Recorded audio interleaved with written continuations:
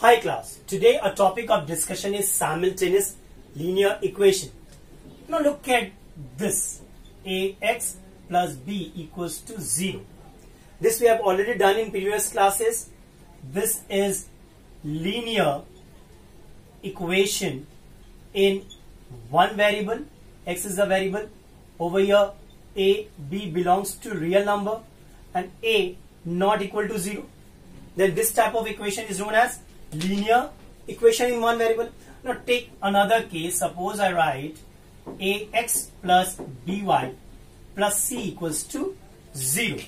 Now look carefully. Over here there are two unknowns, two variables. So this is general linear equation in two variables, isn't it? And over here also a, b, c belongs to real number and a not equal to 0, b not equal to 0. For example, if you take a case like suppose x plus y minus 3 equals to 0. So this is your general linear equation in two variable x and y. Over here if you look carefully, if I take x as 2 and y as 1, it satisfies the above equation. Similarly, if I take x as 1 and y as 2, again it satisfies the equation. If I take suppose x as 4 and y as minus 1, then also satisfies, which means it will have unlimited number of solution, isn't it?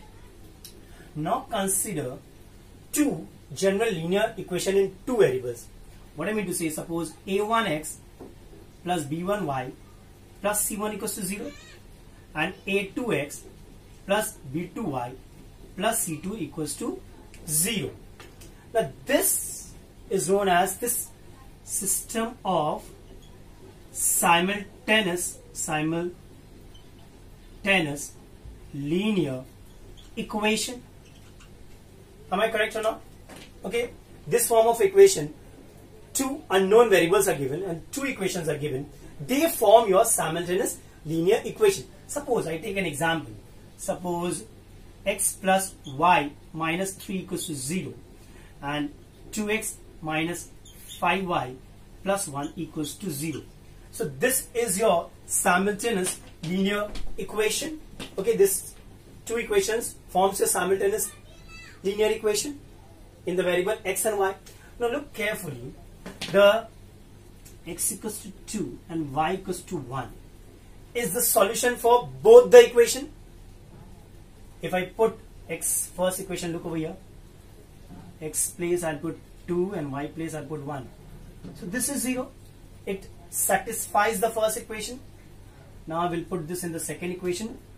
2 times x, 2 2s are 4 minus 5 times y, which is 5 plus 1. So this is also 0, which means this x equals to 2 and y equals to 1 satisfies both the equation, which means this is the solution for this pair of simultaneous linear equation. And if these two have only one solution, only one possible solution which satisfies both the equation, then that pair of linear equation in two variables is known to be consistent plus independent.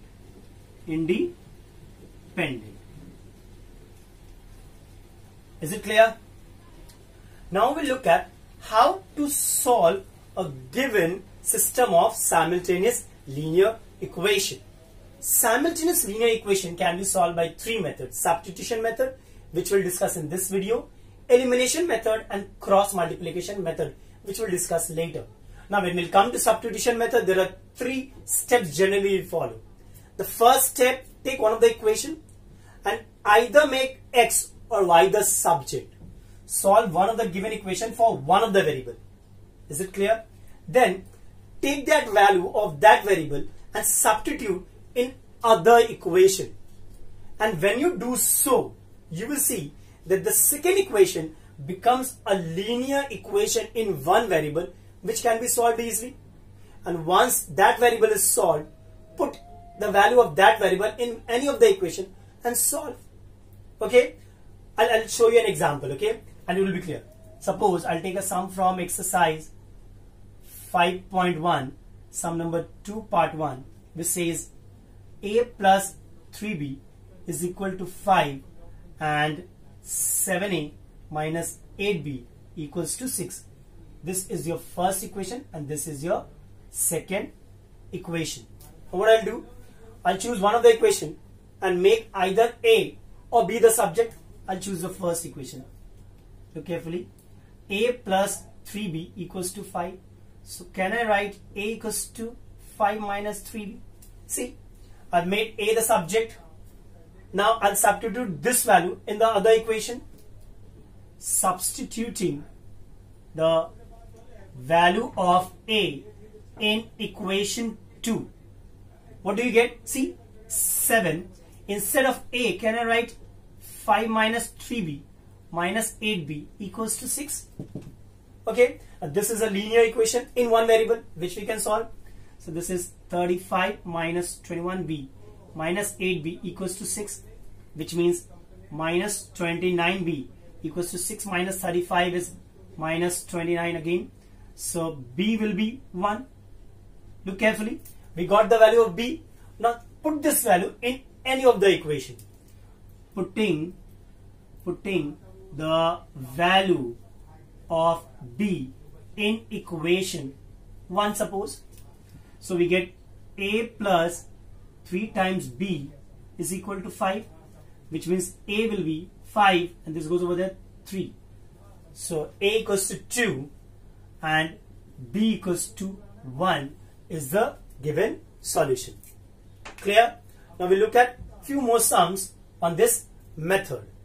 Now look at sum number 3 part 2. Solve these pairs of simultaneous linear equation. 2x minus 3y by 4 equals to 3. That's my first equation. 5x minus 2y minus 7 equals to 0. That's my second equation. What I'll do, I'll take the second equation. Okay, 5x minus 2 minus 7 equals to 0. And I'll make x the subject. You can take any equation and either make x or y the subject.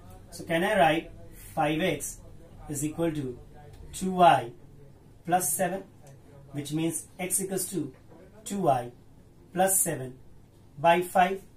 Done. Now what I'll do, in the second step what I do, I'll put this value in equation 1. Putting the value of x in equation 1. What do we get? See, 2y plus 7 by 5 minus 3y by 4 equals to 3. That's a linear equation in one variable. We can solve this easily. You know, this is 4y plus 14 by 5 minus 3y by 4 is equal to 3, which means can I write this is 4 times, so 16y, and this is 56. This is 5 times, this is 15y equals to 3. Clear?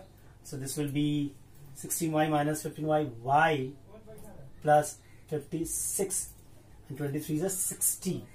So your y is what? 60 minus 56. So y is 4. You got the value of y. Now put this value in any of the equation.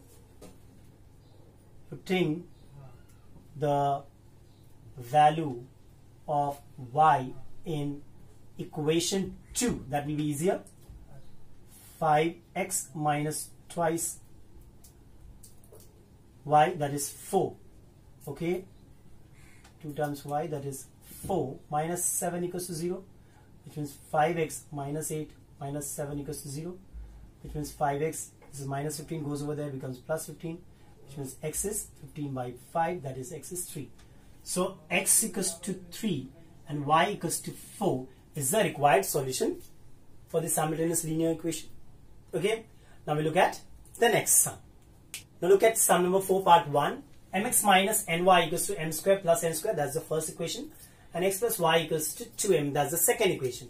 First step, I'll take the second equation and make x the subject, so x equals to 2m minus y. Now what I'll do, I'll put this value in first equation, substituting the value of x in equation 1. What do you get? M, instead of x, can I write 2m minus y minus ny equals to m square plus n square.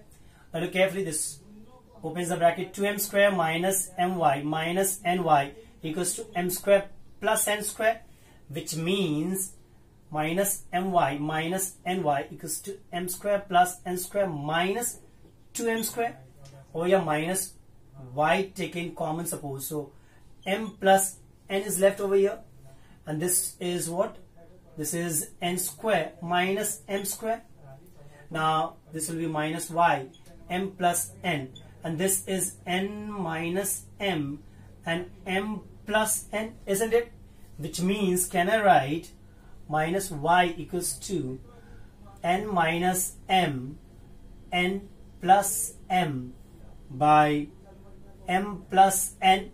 Now these two terms cancels out, which means minus y is n minus m, which means y will be what? The sign changes over here. If the minus sign goes over there, m minus n. Done. Now what we'll do, the last step, put the value in any of the equation. I'll choose this equation, putting the value of y in equation 2. You can take any equation, but 2 will be convenient for us. So x plus, instead of y, can I write m minus n equals to 2m, which means x equals to 2m minus m plus n, which means x equals to m plus n.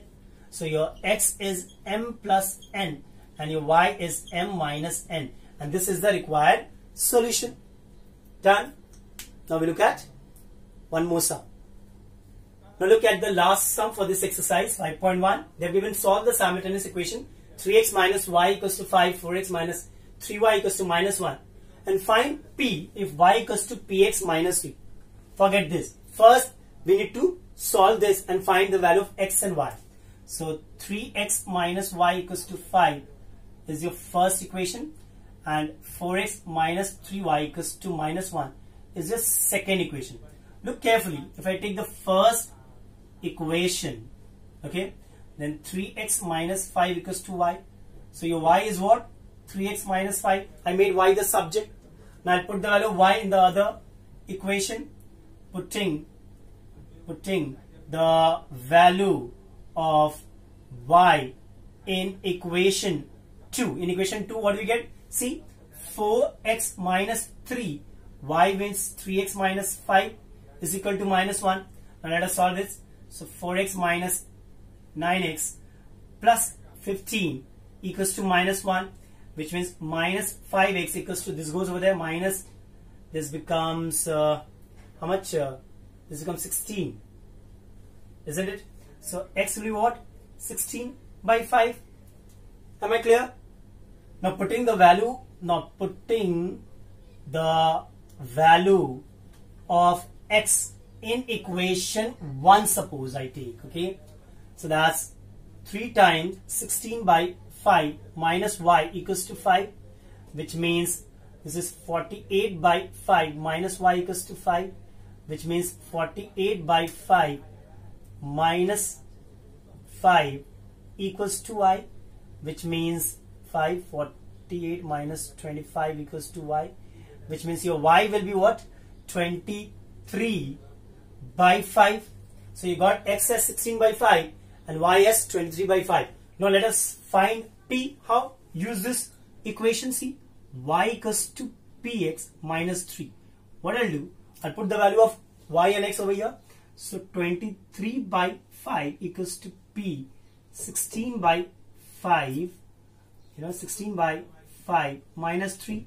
So 23 by 5 plus 3 equals to 16p by 5. Now solve this. This is 23 plus this is 15 equals to 16p by 5, which means this is 38 by 5 equals to 16p by 5. which means 38 multiplied by 5 into 16 equals to P. 5 goes up and 16 comes down. Am I clear? Now let's solve this. So this is 2 8 times, 2 19 times. So your P is what? 19 by 8. Your X is 16 by 5. Your Y is 23 by 5. And using these two values, I got P as 19 by 8. We'll look at the other ways how to solve simultaneous linear equation in the other videos. Okay.